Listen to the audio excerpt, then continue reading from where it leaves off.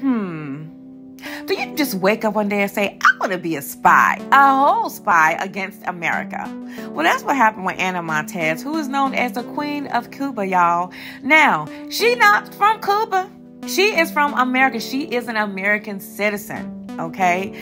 But she did not like the policies that America had for Cuba.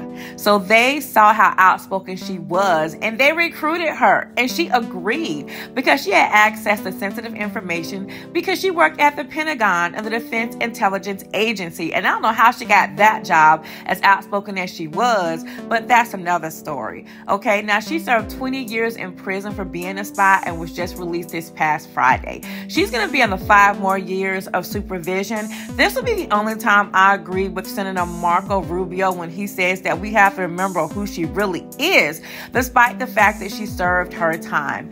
I agree with that because I do believe in adult rehabilitation, but this is your whole view. This is this is what makes you, you. Politics and religion, that's you. I don't see that changed after 20 years.